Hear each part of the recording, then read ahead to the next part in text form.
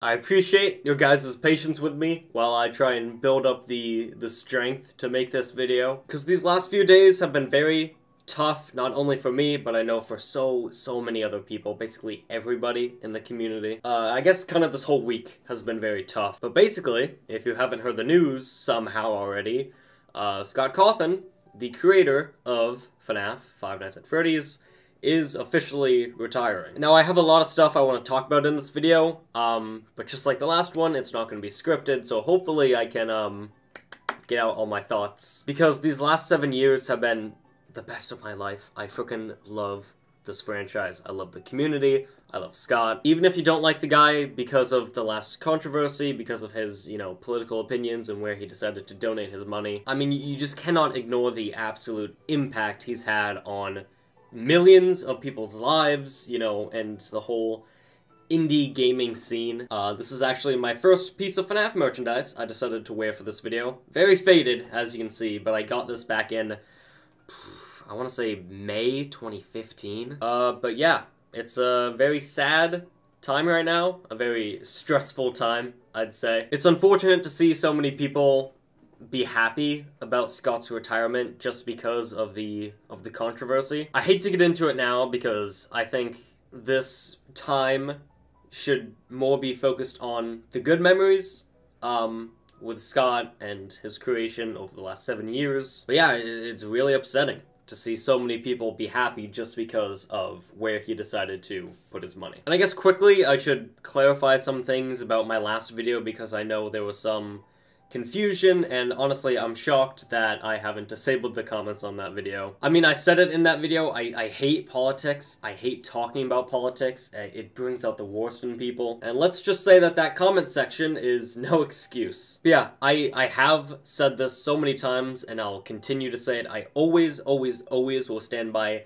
anybody and everybody in the LGBTQ+ community, and I think when I said it was something along the lines of like, I've lost respect for Scott, that wasn't because of what he believed in, that was more of, again, where that money went towards all those, anti-LGBTQ+ politicians. But again, it's like in his post he said that's not the reason why he donated to those people. He did it for other reasons. But yeah, I don't want to talk about that. I'd rather focus on the good things that Scott has brought to the community and to millions of people, because you just cannot ignore the absolute impact that this guy has had on, again, millions of people and kind of the gaming scene in general. And so that's why it's very saddening to hear that after 7 years, on the 7th anniversary of the first game's trailer, that he's retiring. I've had so many good memories, I've met so many amazing people, made so many amazing friends.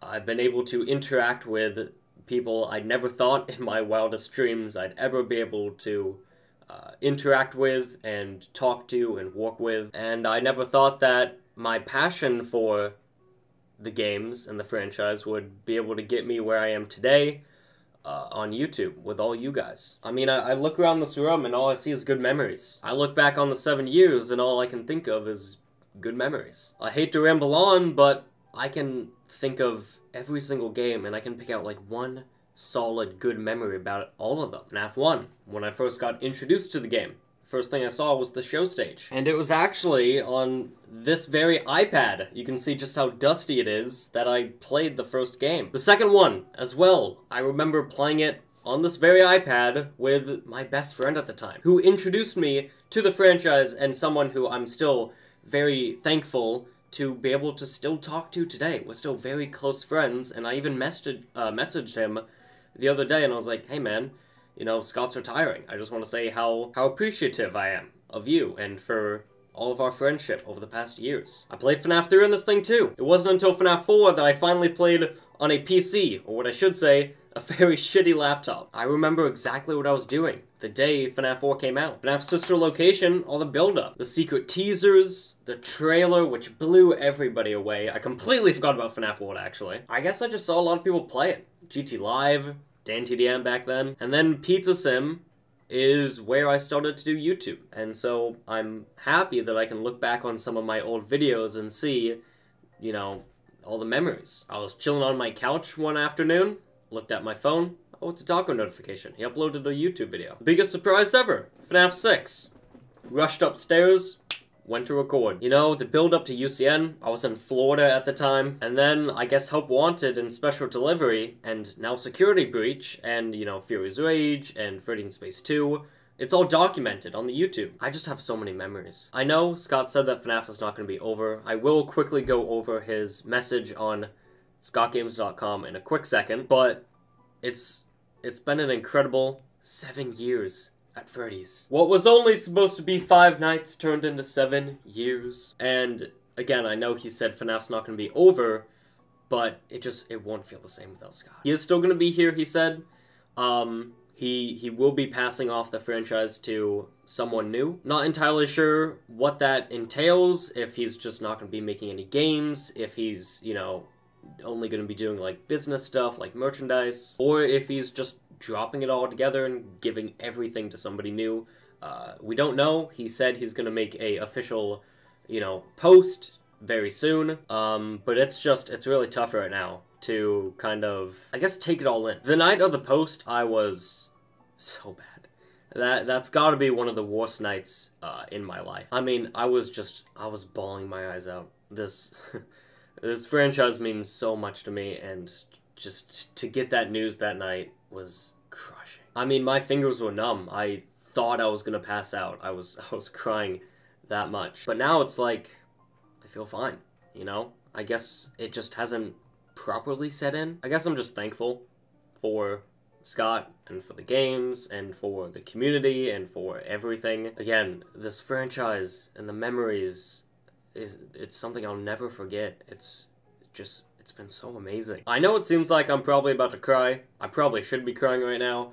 It's just, I can't help but smile when I think back at all the memories, you know? But let's read over Scott's post, something that, I don't know about you guys, but it's a post I've read hundreds of times at this point. Before I say anything else, check out this awesome piece of fan art. I don't know about you guys, but I think I've been trying to figure out who this is supposed to be for the past, what, 2 days at this point. It's Ennard, but it's Mangle. That's insane. Also, it has the Sans eye. I don't know, but it's awesome. Pretty amazing stuff, right? I have boxes and boxes of artwork like this from fans that I've saved over the years. I've tried to answer as many letters as I could, and I apologize to anybody that I missed somehow. Someday, when I have a bigger living room, maybe I'll make a giant collage of all of the fan art I've collected. Stuff like this has made it all worthwhile to me over the last 7 years. I've had a blessed, fulfilling, and rich career. I've been shown great kindness, and I've tried to show great kindness in return. I've tried to make some good games, let the debate ensue,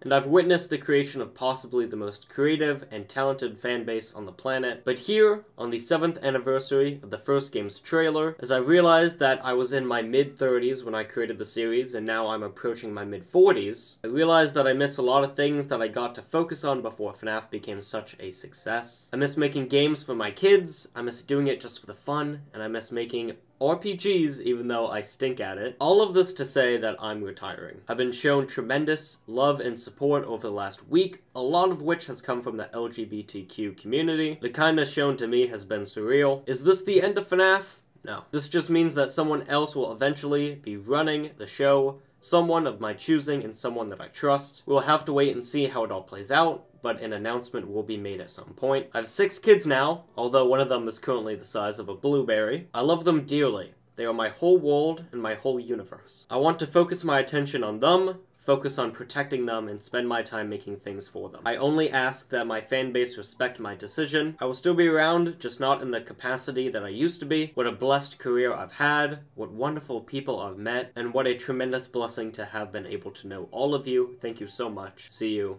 on the flip side. Damn, that's the first time I've actually read that out loud.